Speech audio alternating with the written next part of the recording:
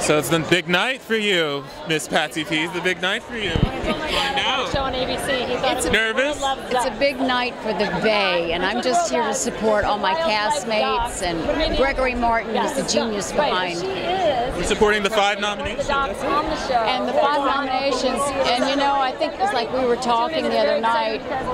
You know, they say you're a culmination of the top 3 to 5 people you hang around. And when you get nominated with the actresses that I've been put in the category that you even worked with on another show,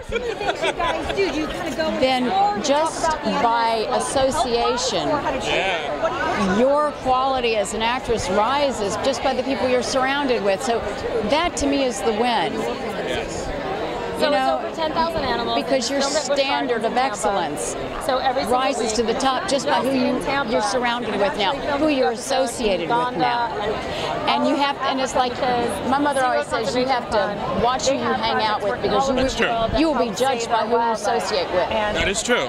Well, look who I associate with. So we really exactly.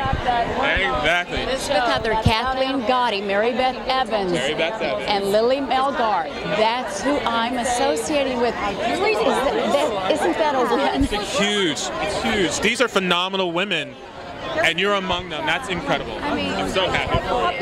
I mean, after 32 years, finally getting the recognition. That's wonderful. That's why I show up, is because I like who I associate with. There's so many other endangered. And of course, we got those fans that are still talking about Shane and Kim, their son Andrew. Oh yeah, well whatever happened to him? Yeah, what happened to him? Well, maybe we'll find out. Maybe. We'll keep that on the hush, I guess. On. That's right. Here, yeah. Well, we're looking